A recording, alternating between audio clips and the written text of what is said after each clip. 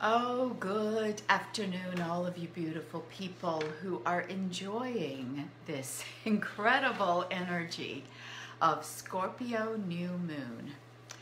The new moon is tomorrow at 5:14 p.m., about a little over 24 hours from now.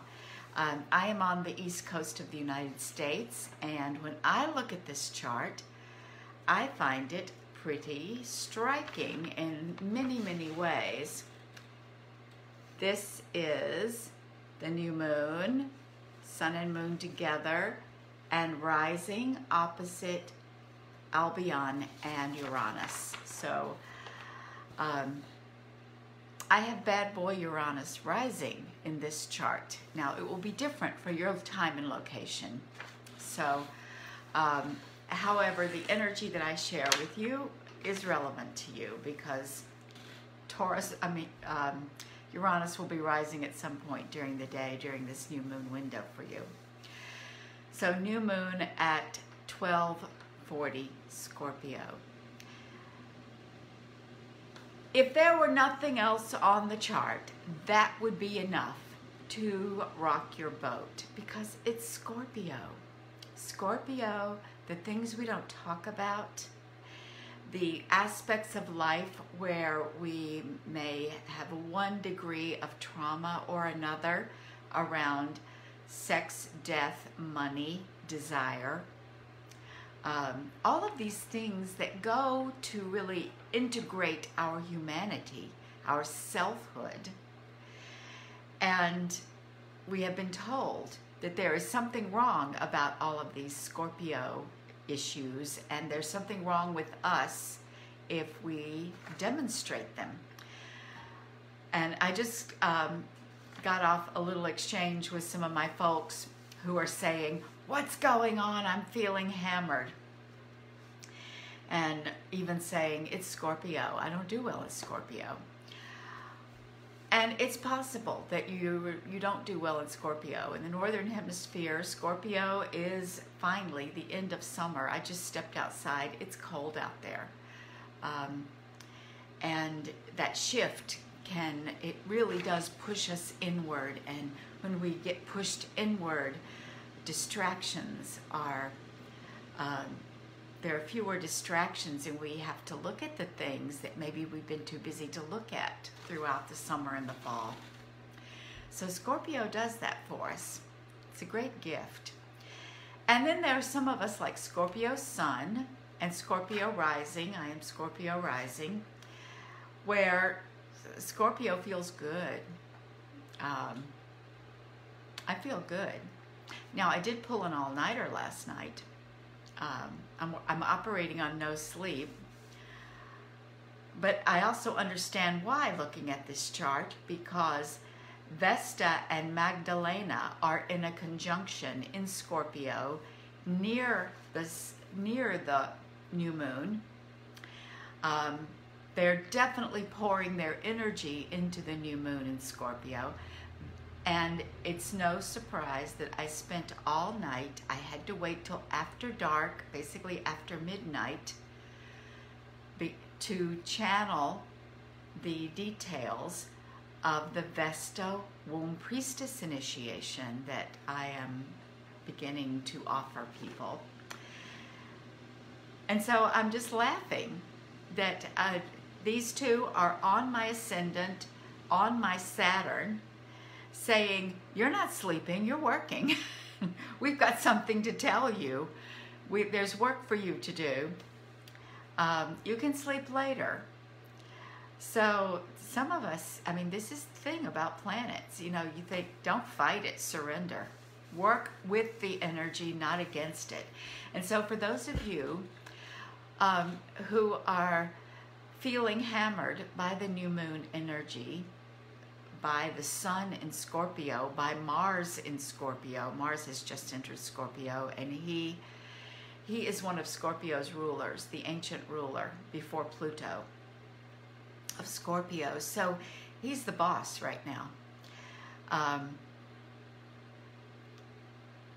And he's also got an aspect going on to Pholus. Pholus is He's kind of like a hair trigger Uranus. I'll talk to those guys. This is a divine feminine astrology reading. I usually focus on goddesses, but I have to do right by all the energy that's in this chart right now. So Mars is there. Sun and Moon are there. Scorpio itself is there. So if you need to sleep through this new moon, sleep. That's what I'm trying to get at here. Don't fight it, surrender. And Scorpio also works a lot with the unconscious, because a lot of these Scorpio issues have been pushed down. And things in this chart are also relating to the unconscious bubbling up. And so do not push it down, and do not fret over it if you can help it. Because if you sleep, you will dream. If you rest, you will allow this stuff to bubble up, metabolize, and integrate. We do not have to relive our traumas in order to heal them. That's a big one, because we love our stories. I have been telling the same story for years for some of my stuff, and it feels good. It scratches an itch, but it's not healing. Not over and over and over again. No, it works the groove. So sleep. Let your unconscious do the work. Trust that everything is metabolizing, is integrating, and you can get the full benefit of this new moon without lifting a finger, if that's what's required. Now, if you're like me, Scorpio rising, you may have some fingers to lift. There may be some heavy lifting, but it's joyful heavy lifting, and there's so much help here. Mars in Scorpio pours intense erotic energy into the Scorpio. And Magdalena is bringing feminine Christ consciousness. We've got two priestesses together in the 20s, the last third of Scorpio, Magdalena and Vesta. So they both have the priestess energy. Vesta is the sacred erotic flame that is how we activate our divine energy, how it affects our sexuality, our creativity, and our connection to divine, our understanding of our own spirituality. It is fuel for our spiritual life. And Vesta represents devotion. This is something you give your loving attention to. Adoration, cherishing, service, in the most gentle and pleasurable and embodied way. With a lot of spaciousness. Space for things to happen, space to receive, space to rest.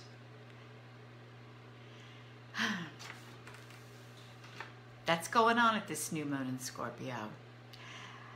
And the new moon is in an exact opposition to a conjunction that's been going on for a year and a half or more, since they traveled through Aries together, and they've been dancing together through the first third of Uranus.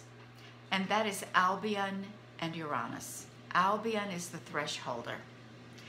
He stands for the ones who hold open the gates at the thresholds.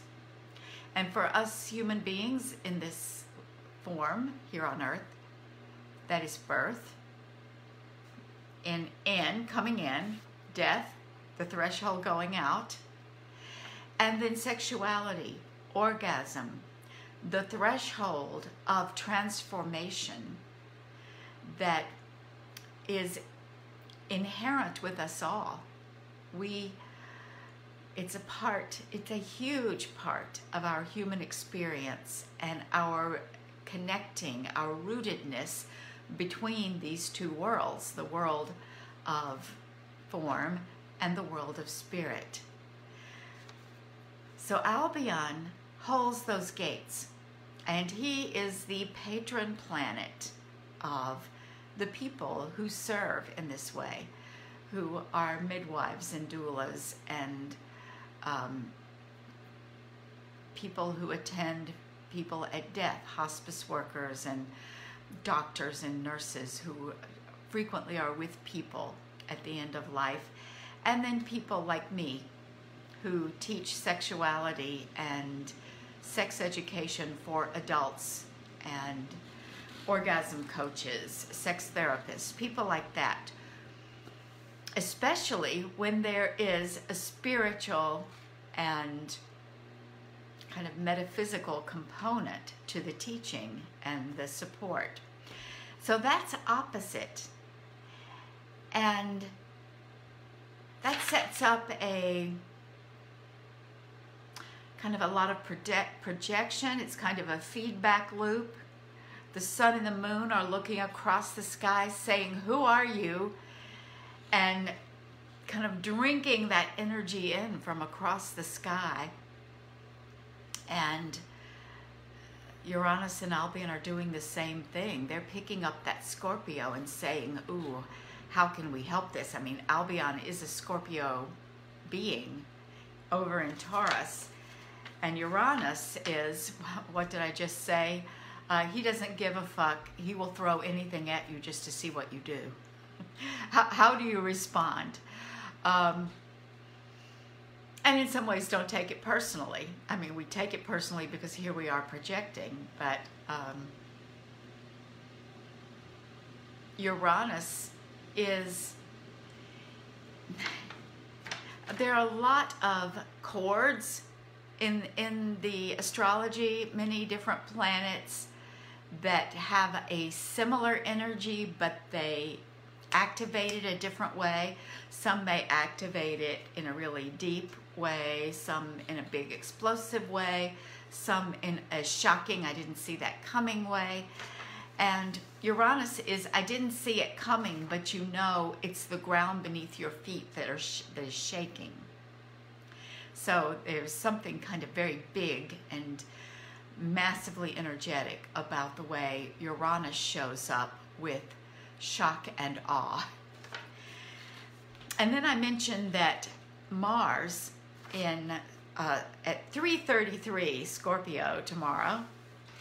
That's interesting. Who does numerology? Give me 3:33.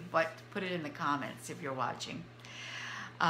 Pholus is at 3:23 Capricorn. And Pholus is a shamanic centaur. He does ritual healing, moving between the worlds, and he also liked his drink. And he made a mistake that created a big war that caused a lot of havoc. And it all involved with just taking the lid off of a jar of wine, and it wreaked havoc. So Pholus is known as small cause, big effect, and we can think of it as a detonator of something really big. And we can look at that, a lot of times it portends disaster. Something that happens like that, we humans tend to attach crisis and disaster to it, especially if there's mythology that backs that up. But just on the face of it, small cause, big effect could mean, raking in a 500% profit on cryptocurrency, or having something really extraordinary and wonderful happening that you didn't see coming. At least that's how I like to frame it. So be aware that this energy is there, and it can shock the system, whether it is, quote, good and desired, or whether it feels like a disaster.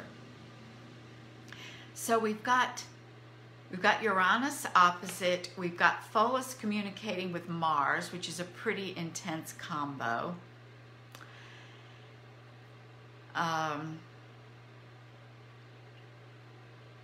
The Sun and Moon are talking to Nessus, so here in this time, just right after Samhain, this new moon is plugging into the ancestral wounds and all that stuff that comes up to be healed. That's emphasized right now. What else have we got going? Okay, this is what I wanted to talk about because there's even more. Well, this for healing, at 9 degrees Pisces is Pallas Athene, and 9 degrees Virgo is Psyche. And Psyche is, we have a lot of aspects between planets that symbolize the ways that we are wounded, the ways that we feel small or inadequate or unworthy or self-loathing or any of those things. And then they are paired either in an opposition or a conjunction or some other aspect with a planet that kind of provides the energy of a solution. And Pallas Athene is in many ways the opposite of Psyche. Psyche was a hapless young woman who just kind of followed what people told her to do and got into all kinds of trouble. She just, one thing after another went wrong for her. And she made it through fine. She actually went through an initiation process out of that, but she very much represents just this person without agency. She has not discovered her sovereignty yet, and she's looking outside herself to figure out who she is and how she needs to feel and how she needs to behave, and it does not work very well for her.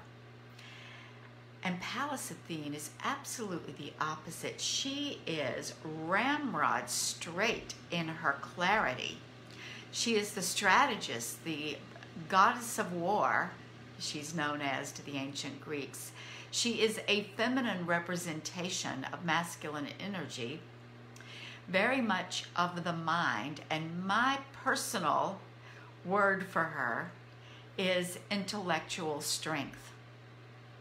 Coming from a feminine perspective, for women who have a significant Pallas Athene aspect, I look at them and I say, you are well equipped with mental strength, intellectual power, and steadfastness. Things don't rattle you. You can take stock of a situation and lift it up with your mind, solve problems. And of course, there's always a shadow side to that. You can fall into a place of servitude and you know, a kind of a disrespecting and devaluing of this gift. But the fact is, it's a potent gift and an excellent balance to Psyche. So this is going on at the time of the new moon, and so it's activated for you. And you might look and say, what do I have going on? Where is Pisces in my chart? Where is Virgo in my chart? How is this energy activating me right now? So let's go back to the new moon, the opposition to Albion and Uranus, and then look above to Aries and below. If you're looking at this chart, it's above to Aries and below to Gemini. What we have there is a sextile. Well, I call it singing in close harmony. And there are actually 5 planets involved here. Specifically, Chiron, 918 Aries, Lilith asteroid, who represents the disowned feminine inside of us, the feminine wound, a little bit in common with Psyche, which she's aspecting. So Lilith asteroid and Chiron have been hanging out together for a while, and they have a little bit more time together before Lilith will move on, being the faster moving. And that means Chiron is intently mentoring, supporting, and challenging each of us to work with our feminine wound, our wounded or disowned Lilith, and to bring her out into power, to let her have her voice, to let her feel her feelings, and then by the very act of acknowledging her, she flips out of being disowned to being owned. It doesn't take much, although it can take some getting used to living with it visibly and out loud. And then very close to them is Hecate at 14 Aries. She is trine the great attractor. So the first witch, the crone witch, the crone at the crosswords, Hecate has so many energies because she's so old, and every culture she percolates through kind of adds something to her story.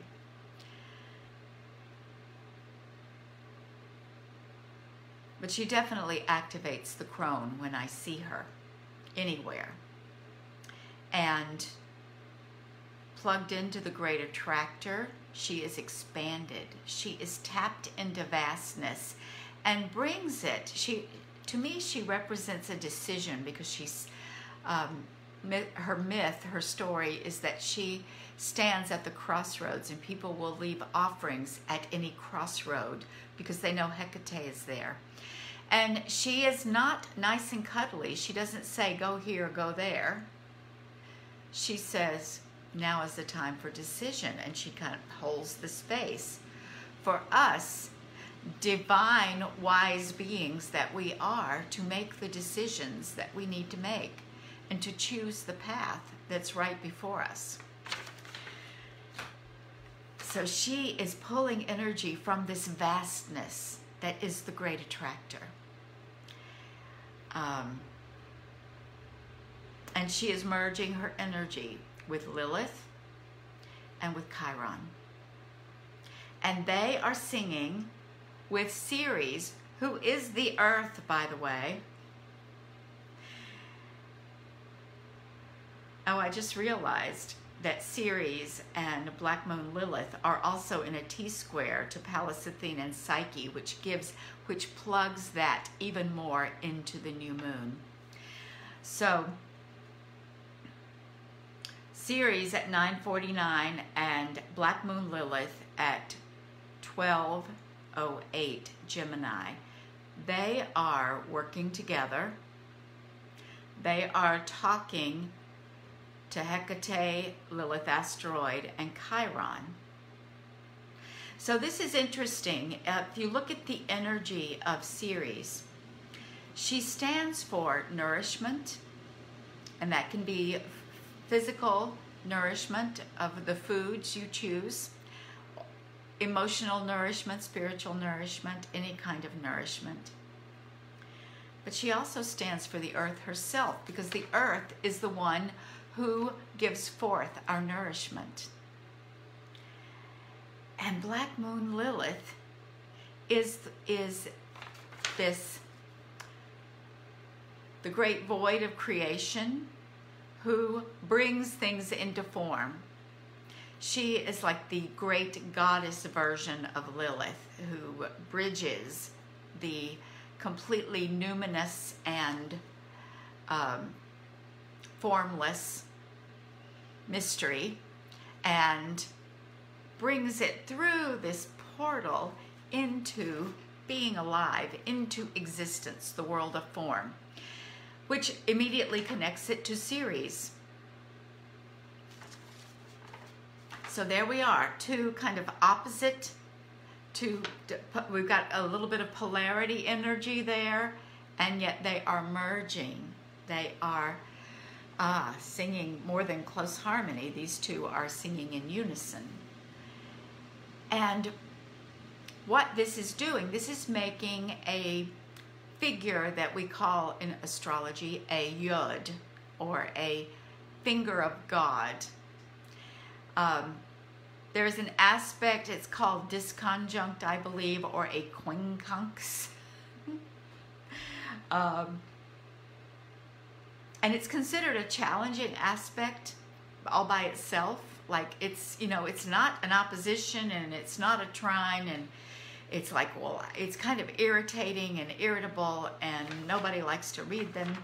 But when you get two of them like this, pointing at something, creating the yod, that says, pay attention. We are beaming energy. And when you have this opposition here, super, super impacted. It's like this is literally an arc, and it is beaming all of its energy into the new moon. So that intensifies everything. If typically you do all right with the new moon, a little extra self-care, a little extra quiet, telling people to fuck off and leave you alone a little more often, that may not be enough. You may need to shut the door and say, do not open this door on pain of death. Mama's sleeping for 2 days. Really be aware that that is a lot of intense energy working with it. And in this chart, which is peculiar to my location and the time of day here, the Lilith, Chiron, and Hecate, as well as Eris, I'm just checking. Yep, okay. And even Albion. Albion's rising, but he's still in the 12th house. These are all in the unconscious realms.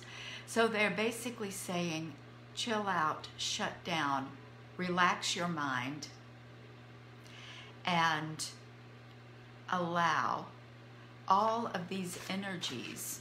These energies are ancestral energies. I look at the planets and I see angels and ancestors. These are divine presences that are communicating with us through the metaphor, the oracle of astrology. So they are operating. Allow them, wherever you live, whatever house this is, allow them to operate in the unconscious and do their work. And you just rest. Rest as much as you can. Take very good care of yourself. Nourish yourself. Nourish yourself. And anything that needs to come into form, that needs to be a thought form that you're aware of, that needs to come into your consciousness and be acted upon once the new moon has passed, Black Moon Lilith will bring that to your awareness. So will Chiron. Because they are, well, Ceres is first house, Black Moon Lilith is second house, at least for me sitting here. And so that will come, these two, listen. How do I need to nourish myself and care for myself? Because all this other healing is going on, and it's not nothing. It's big. Just feel it, let it go. Feel it some more, let it go. Nourish yourself, nurture yourself. And that could mean eating light, or it could mean eating a big fatty squashy soup full of coconut milk and butter, whatever turns you on. So this is what we have going on. It is a big new moon, possibly the biggest one since June 10th. We had the solar eclipse then, but there was something really light and bright about that. Oh, that's kind of interesting.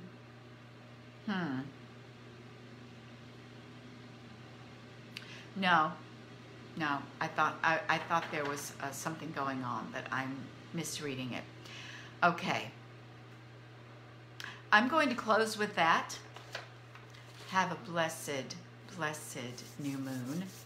And remember to reach out to me for your natal astrology reading. If you're wondering where all this is going on in your chart, if you have your chart, it's easier to integrate and face what gets thrown at you as the sky goes through its cycles. Very important knowledge to have, and I can help with that. So it's sunset here. That's my power time. I'm going to go out and sing to the sunset, and I will see you tomorrow. Bye-bye.